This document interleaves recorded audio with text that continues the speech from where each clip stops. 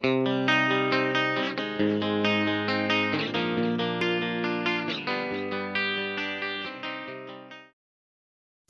hello, hi there. So magandang araw sa inyong lahat. At bakit nga ba ako ay naka-squat sa floor? It's because I'm going to show you a game that I used to enjoy when I was young. And that game is called ta-da-da-dan, Jackstones. Tara, samahan niyo ako. And Gen Z's, let me show you how it's done, how we had fun during our times. Find a flat surface. That is the most important thing because the ball bounces better. So it can be played indoors or outdoors. So first is you throw these stones on the floor. What you're going to do is after you spread the stones, throw the ball in the air and let it bounce, but you have to pick a stone one by one or by twos, threes, hanggang lahat na ng stone is na-pick mo. Like this. Oh, by twos. By threes. Meron yung parang, I don't know the term anymore, but it's like this. One. Parang kukunin mo siya ng 10 beses. So, ayun, hindi ko na-pick yung isa. It means I am out. Anyway, my favorite part is exhibition part, and these are my favorites. So we call this falling star. Ayan. Ano, not falling star. Around the world. Ito yung mabilisan. Diba? And ito yung falling star. Out na naman yun. So, ayan. Falling star. Oops. Hindi ka na. This ball is not bouncy. But anyway, that's how it is done. So, yan ang larong Jackstones. So my rules depende sa kalaro mo. Sticks. So these are made of bamboo sticks. So I don't know how many this is, but we normally play one grip like that. Maybe 100, I don't know. But yeah. So a game we used to play when we were kids. Oh wait, what? Yeah, I used to play this with my grandma and then my siblings, my cousins, And your when we're at home. other friends. Yeah, so we used to play it just on the floor or on a wide table. You put it like that and then get one. No, you do like that. One, stick in there. There you go. Now it's my turn. Then I'll pick one each. Make sure you do not touch any of those because once something moved, it's the other player's turn. So you keep your stick. Make sure you don't touch any. Oh my god, it's quite hard. Then you get to pick which one you think. You can get that one. That one. I don't know you. Well, get that one. Maybe this one, maybe. There you go. Got that one right. Maybe this one. There you go. Did it move? Don't touch the table, maybe. Don't touch the table so everything won't move. Did you see anything move? No.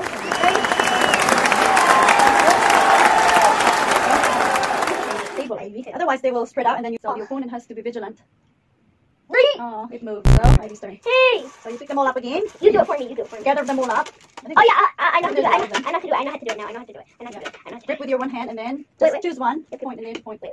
No, just point one of your finger. Just stick it like that and hold it, and then release until only one is left. Okay, and then take it up without touching anything. Okay, don't move the table, otherwise things will move. There's only one. That's free. I'll try to get. No. Uh-oh. No, just a friend. Oh, I never go up to 5. Oh my god. Oh wait. There we go. Oh, okay, Oh, that's yeah, we have to be so careful, otherwise, who knows? See, careful, careful. 32. I have 33. How many do you have, Ivy? 22, so I won. Okay, give me that stick. There's another way of playing this one. What was that?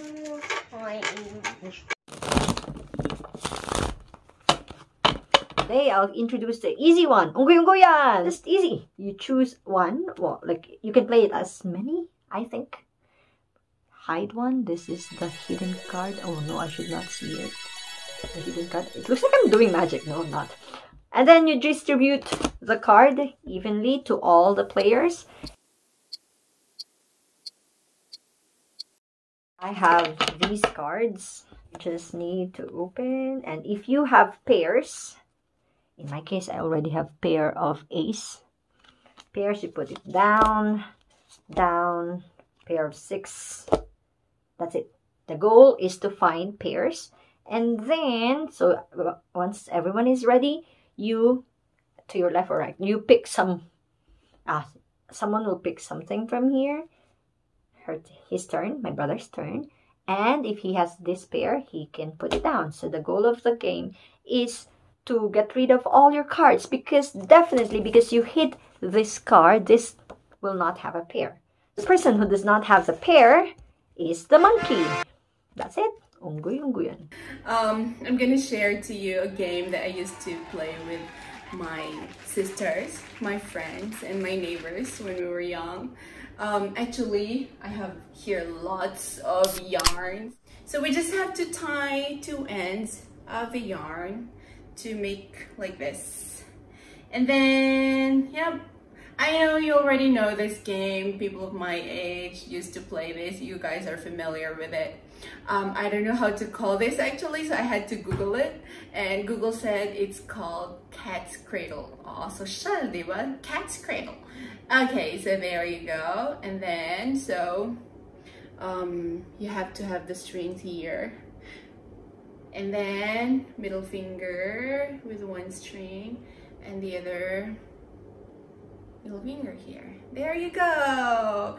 It cannot be played alone. So please, where are my friends? Come play with me. Come on, let's play.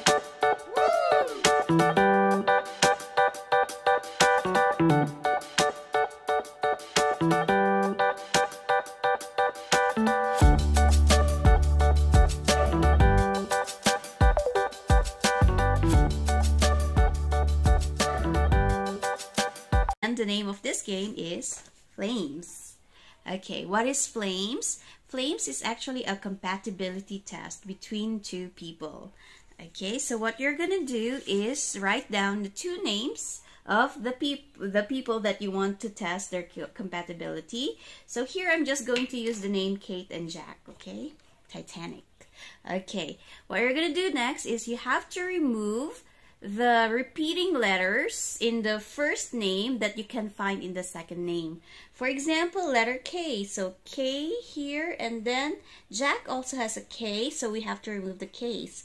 A is also here, so we're going to remove that. And then TE, there's no T and E there. So after you cross out all those repeating letters, you're going to count the unrepeated letters. So here is 1, 2, 3, and 4. Okay, so you have 4 unrepeated letters. Remember, you have 4. From 4, this is actually an acronym. So you're going to find out what is the meaning of their relationship. Okay, so you're going to count from here. 1, 2, 3, 4, 5, 6.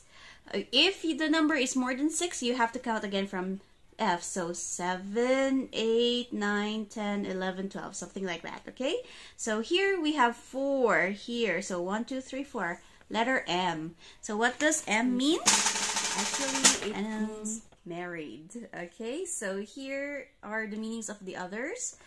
These are alternative meanings because some people use it, some people don't. Okay, there you go. Have fun. So today we're going to play a variation of jumping rope. Okay.